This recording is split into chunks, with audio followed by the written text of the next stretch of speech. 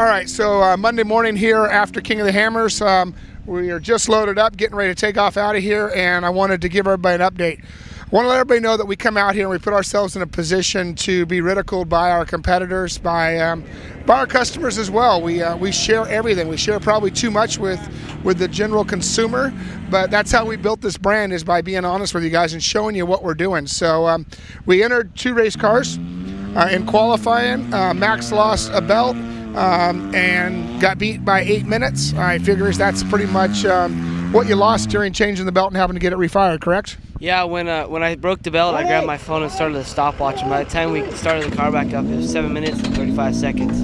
And from the leader, we were 8 minutes off the lead. So other than that, we were good.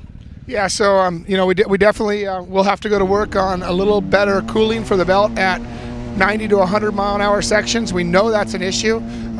We didn't see this issue before, but you know how it is. You put numbers on a car and all of a sudden you start having problems. And this is why we race. At Speed UTV, we will continue to race.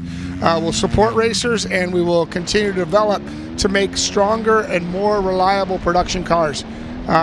All the other stuff on the cars was pretty much good. As you see, they're all sitting on wheels and tires.